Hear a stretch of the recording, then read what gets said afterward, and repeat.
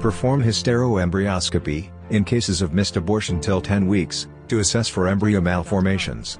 First we cut the chorion, and then, the embryos. We flush with saline, for improving the image. Slowly, the image of the embryo becomes clear. And then, we are able to see the left lower limb, shorter, and in 90 degrees. Compare it with the right normal limb. The face is clearly seen, the eye, ear, nose and mouth.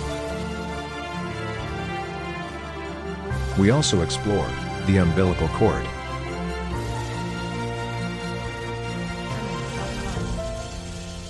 Behind the embryo's neck, a thick area is seen. It is a cystic hygroma.